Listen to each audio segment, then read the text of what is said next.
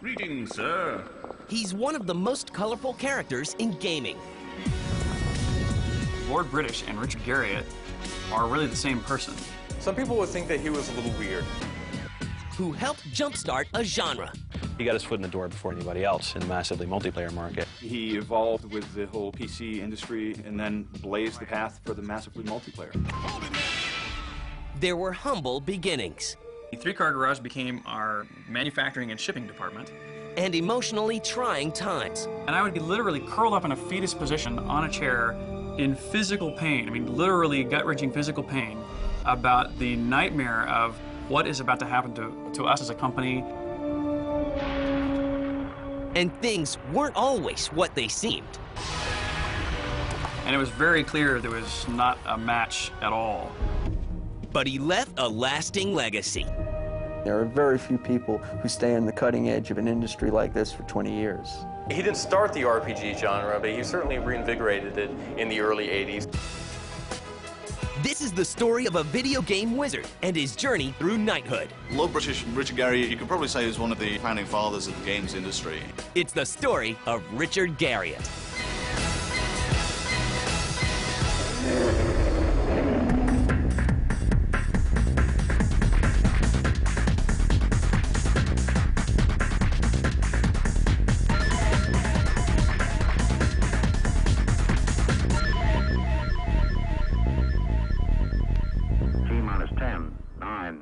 As a child, Richard is literally surrounded by space. 1, 0, ignition, liftoff. Liftoff. My father was a Stanford University professor and then a NASA astronaut, and that took our family to Houston, right across from the Johnson Space Center, where all of our neighbors, literally both my next door neighbors and the people behind us, were astronauts, and the people all around us were either astronauts or engineers. And his mother's career helped pave his own. And my mother is a professional artist. And so if you really think about what computer games are, you know, computer games are high-tech art, engineering art. And so it was really a perfect background for getting into this business. Richard doesn't develop an interest in gaming right away, but by age 14, he reaches a turning point. An epic story helps lead him on his way. First one was being given the book Lord of the Rings, which was the first and still largely the only fantasy work that I've read. Second thing was role-playing games, like Dungeons & Dragons. So 1974 is the year Dungeons & Dragons was published, and so I was one of the early adopters of that game. But these times aren't filled with just fantasy. So I began to work with or play with these personal computers, not really even at home, 'cause I didn't have one yet. At school, young Richard is fascinated with computers and teaches himself programming. I began to create little fantasy games on this teletype. I would draw walls for corridors of a dungeon, dollar signs for where the treasure was, letters for the first initial of the monster that might be moving around the halls. And I was very fortunate that getting in early was the key to successful self-taughtness. Richard jots down his own D&D type games. Their names were D&D 1, D&D 2, D&D 3. I actually had to write all my programs out in a notebook. And makes a very smart bet with his father. He said, you know, that game, this is huge, this will never work. And I said, oh, this is going to work. I've been paying very close attention to writing this out. And he said, I will buy half of an Apple II computer, and you pay for the other half, if when you type this whole thing in, it works. And as a prop to his birthplace, I was born in Cambridge, England, but I only lived there for 1 month. He creates his own moniker for his Dungeons & Dragons games, Lord British. And so as I began to write my first computer games, I just started putting, you know, Lord British as a character, as one of the many characters within those games. So as soon as we had the Apple II, the next logical thing to do, of course, is to take, I've already done 28 of these simple character graphics games on a teletype. I turned around immediately to do the same thing on the Apple II. And so I came up with a new name that I thought I literally made up, which was called Akalabeth. Akalabeth becomes his first game for the Apple II.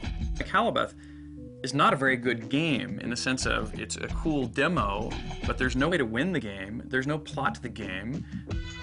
There's no sequence of events. It's just randomly generated dungeons and treasure hunts with no goals to accomplish. But good enough to impress his boss at Computerland. And he said, you know, well, Richard, you know, your game is every bit as good or better than the 2 or 3 games that existed at the time that were hanging on the pegboard wall in Ziploc bags. And he said, you know, your game's as good as those, we ought to publish it.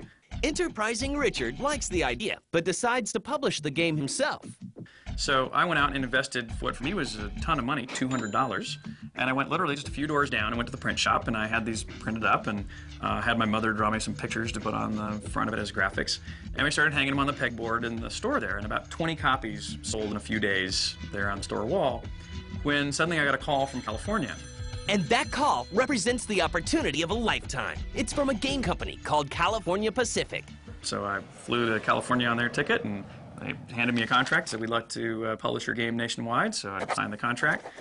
My royalties were $5 a unit, and they sold about 35,000 copies of those. And if you do that math, that's about $150,000 for a high school senior. He goes on to the University of Texas and immediately begins working on a follow-up. So immediately I said, wow, if this game will do this well, which was already a bestseller, with a game that I had never even intended on releasing to the public at all, if I do a game knowing that it's for public consumption, I can make a much better game. And that's what began the first Ultima. And the birth of the Ultima series will launch gamers into a new world.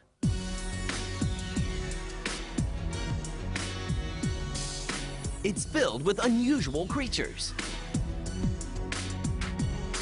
and medieval environments.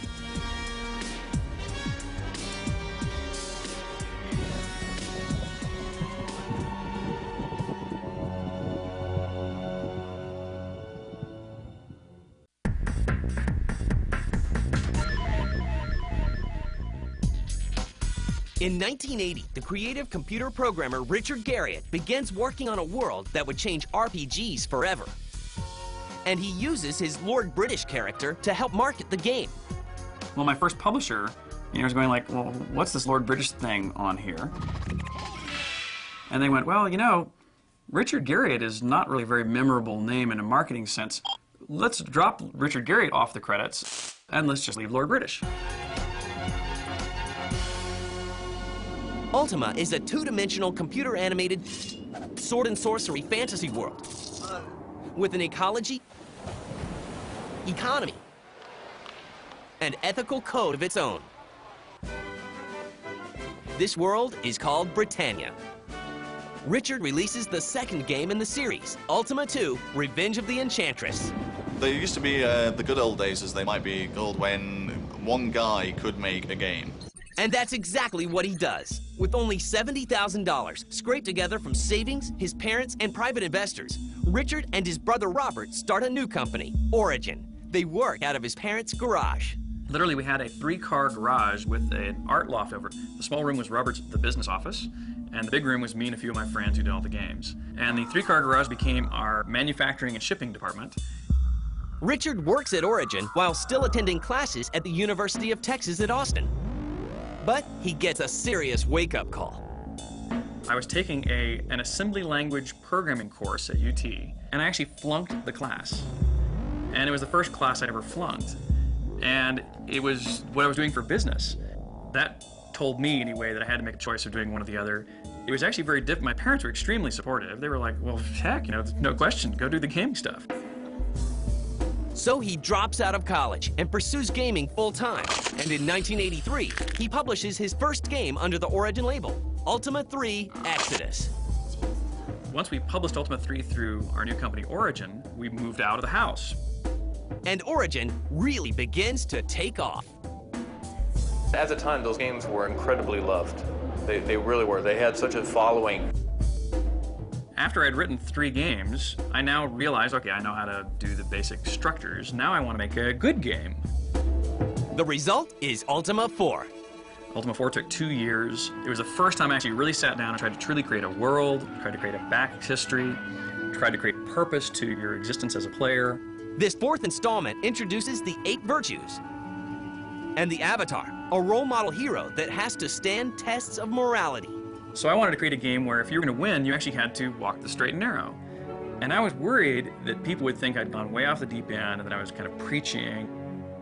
And so I actually was worried that Ultima 4 might be a flop. A flop it wasn't. Ultima 4 sells more than 200,000 units, and Origin becomes the darling of the industry. those games were so successful in sort of picking up that, in that they were classic fantasy of being the good guy, of rescuing the princess and slaying the dragon, and those kind of classic stories. Richard has big plans for the next installment of the Ultima series, but it will come with a hefty price. He must make a tough decision. So we sat down to make this decision of what are we going to do? If we quit now, we could walk away with millions of dollars. If we ride forward, the good odds we're going to be millions in debt, and I would be literally curled up in a fetus position on a chair in physical pain, I mean literally gut-wrenching physical pain about the nightmare of what is about to happen to us as a company. And in 1992, Electronic Arts, a San Mateo computer game company, comes to the rescue, buying Origin Systems for $30 million. EA has become a powerhouse for probably very good business reasons. It obviously just fundamentally knows what it's doing, and being able to support companies like Origin and appreciate, I guess, the brands in Ultima. The deal for selling Origin was worth a number of millions of dollars, so it was clearly a whole other plateau. Origin digs into EA's deep pockets and begins working on a new installment of Ultima that has a twist. All the time we've been creating these solo player games, we've always gone, wouldn't it be great if my buddy could come with me too? The boys at Origin put the game to the test. So we actually put up on our website, we said, hey, anybody that wants to come beta test, we want you to pay us $5 to send you a disc for the privilege of beta testing. And we had 50,000 people send us $5. Oh my gosh, we were right. We've hit on something really big. In 1997, Ultima Online is released. With the launch of Ultima Online, he got his foot in the door before anybody else in the massively multiplayer market. Ultima Online marks the beginning of a new age in online social interaction and gaming. It goes far beyond the text-based single-player adventure games. Just sitting in there and typing in, the text appears above the head of your avatar, and then you see somebody else actually respond and talk to you, and all of a sudden you've done something that you've never done before. With a special appearance from Lord British himself. Part of the Ultima mythos is always that I, Richard Garriott, get to go to Britannia, and I play Lord British while I'm there, but it's really me. But Lord British is not immortal. I would hear back from players, and almost always they would kind of snicker and eventually say, oh, by the way, also, I took great joy in killing you. And I was like, hey, that's not good. So I began to create future Ultimas with code in place to protect Lord British from being killed once I realized people were doing this. Then people would write in and say, ha, I found a way to kill you anyway. As the Ultima series grows in popularity, so does the Lord British persona. Richard shows up at trade shows wearing the regal garb. Lord British and Richard Garriott are really the same person. I have, of course, an extremely well-grounded sense of reality. He felt he could crown himself, and he didn't make himself a king. I mean, you've got to give him credit there, only a lord. It's serious. He hasn't given it up, and it's a persona that he's pursued, and most people refer to him as Richard Lord British Garriott. He's absolutely serious. In the United States, it actually always went over very well. In Japan, it actually went over very well. But I have to tell you, the one place it did not work was England. In England, not just anybody gets to be a lord, not even Richard Garriott. First press member walked up into the room and kind of looked at me sideways and gave me the once over and said, so what the hell are you supposed to be? And it was like, I was crushed. It was like, and I had to spend the rest of the day there, and I had already signed up to do like 3 days of this, and this was the first member of the press. And it was a total disaster. Richard's D&D style crosses over into his very real life as he builds a castle in Texas. It was stocked with trapdoors and secret areas and all this cool stuff. But a very real-world invasion shakes Richard up. Well, at 3:30 in the morning, there's a big crash. I wake up, so I actually go to my closet and I grab a gun, and I call the police, and I crack open my bedroom door, and I look out my bedroom door with the police on the phone and the gun in another hand, and police say it's going to be 15 minutes before they can get there. Well, we have this 5-minute stare down, and this person then turns around and starts walking down my stairs. And so I'm going, hey, I've just said stop or I'll shoot. So I aim off to the side and pull the trigger. Doesn't faze this person, doesn't even hear it. They finally get there 5 minutes later, find this guy, he's in one of my bedrooms, and police come in and, push him to the ground rather forcefully and handcuff him. And it turns out this person's had a serious psychotic break. But a home invasion isn't Richard's biggest problem. Creatively, things are about to take a drastic turn. The last 6 months of my time there was spent in this battle, effectively, of my vision for the future versus the other senior members of the corporation's vision of the future, and it was very clear there was not a match at all.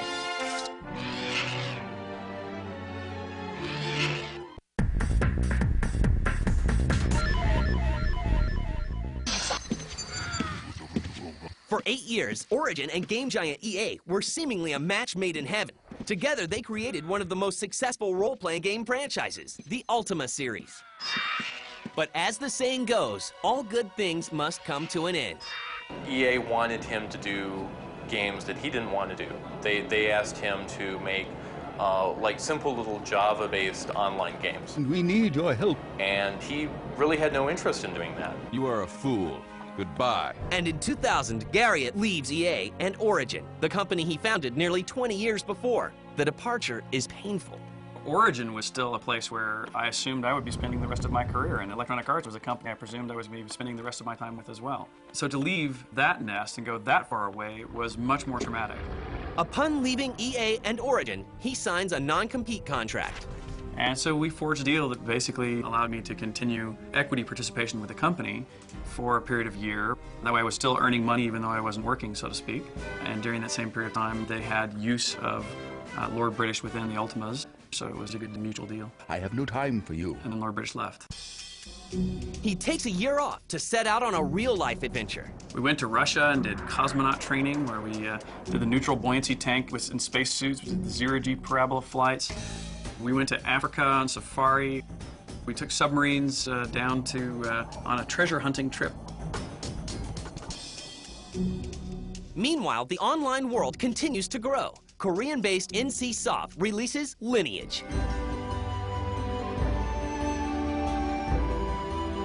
It quickly becomes the most played game in Asia. So Lineage, which is phenomenally popular in Asia with 4 million players, is having a much more difficult time here in the United States. NC Soft sees Garriott as the gaming tycoon with enough status to bring Lineage and its success to the U.S. Even before we met the folks at NC Soft, they already were beta testing Lineage here in the United States and only had a few hundred players playing it.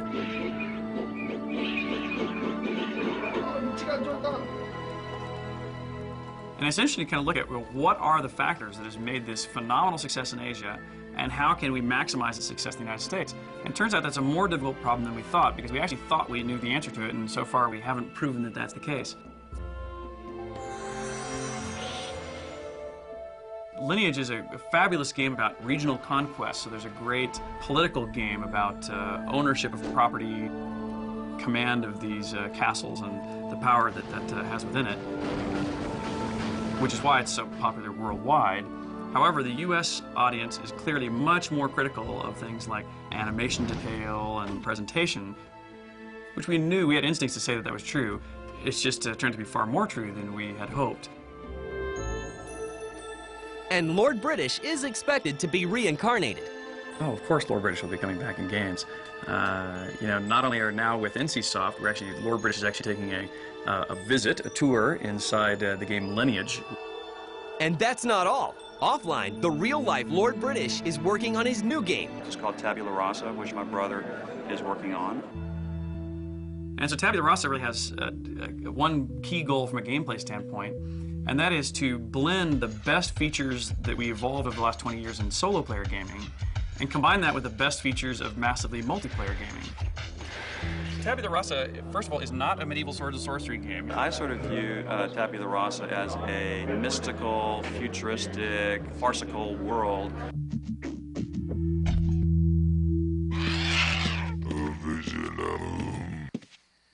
Well, if history proves itself, then any game bearing the Lord British name will be worth playing. I think that being involved with NC Soft, it'd be great to see that there's opportunities for him to be involved with these other projects. Our long-term strategy is to release a game, about 4 games a year. We're developing a lot of products internally, so one product is called Lineage 2. Lineage 2 is a fully immersive 3D environment versus the top-down view. We believe that with Lineage 2, we'll be able to keep a much more exciting pace to the game.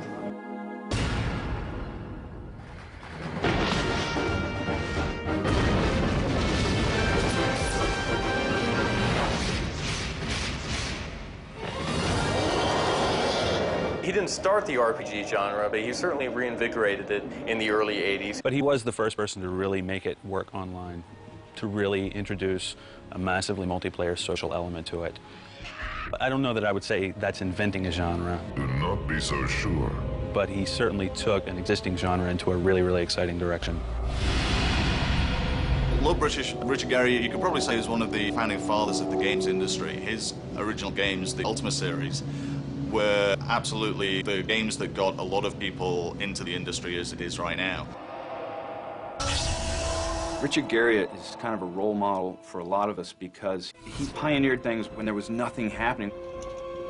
He showed with Ultima in the early beginnings that, you know, one guy could make a big difference and trap a lot of people into these experiences. You could say that he's still on the absolute cutting edge of the industry, and there are very few people who stay on the cutting edge of an industry like this for 20 years. He evolved with the whole PC industry and the experiences he was creating, and then blazed the path for the massively multiplayer, you know, with Ultima Online. I wouldn't be surprised if Richard Garriott again just surprises us out of left field with something that sets a huge evolutionary trend. I just enjoy making games that are ethical parables. May all of the virtues be with you, my son.